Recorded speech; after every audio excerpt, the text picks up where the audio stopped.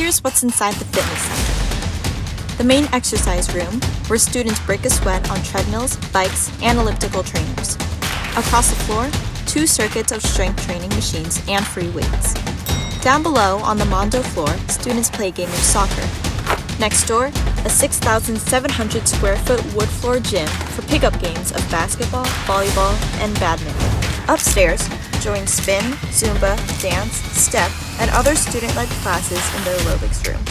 There's also a 26-foot high climbing wall, a place to check out equipment, and locker rooms. And that's what's inside the fitness center.